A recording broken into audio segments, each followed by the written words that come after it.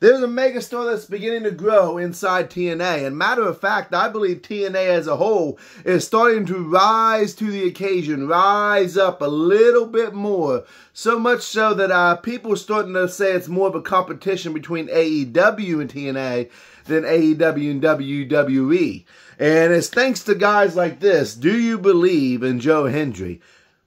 Dwayne "The Rock" Johnson better eat your heart out, because the man put on a concert last night that, I ain't gonna lie to you, he put out some bangers last night talking about AJ Francis, a.k.a. also known as Top Dollar. As always, if you like the video, hit the like, hit the subscribe button, comment down below on if you watch TNA, what was your favorite song that he sang last night?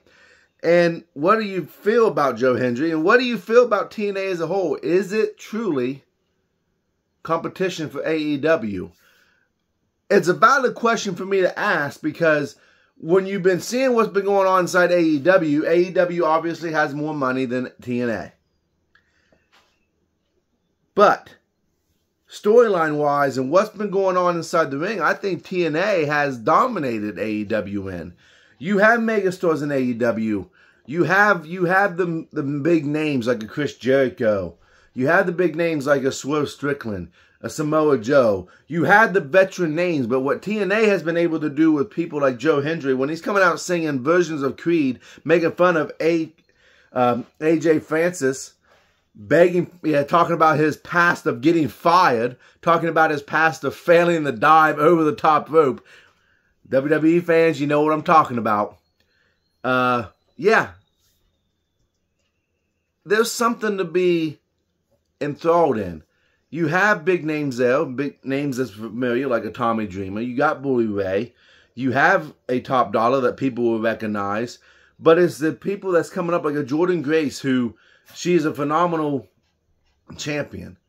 A Jonathan Gresham, Santina Morella's there.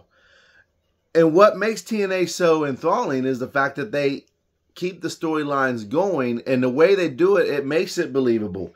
Small company, not small company, I don't care about that.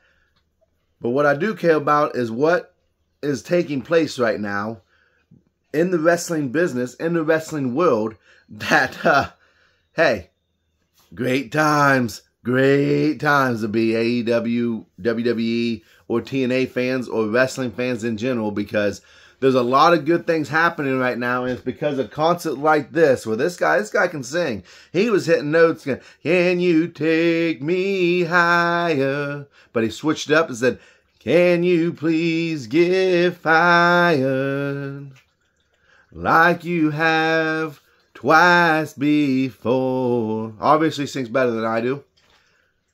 But it's going to be interesting. Because I am actually starting to fall on the bandwagon of, I think TNA is more of competition to AEW than AEW is competition to WWE. And I think AEW might want to be careful. I know TNA kind of works with AEW. But let's not turn a blind eye to them. Because I'm telling you, it's looking like it may be an actual competition.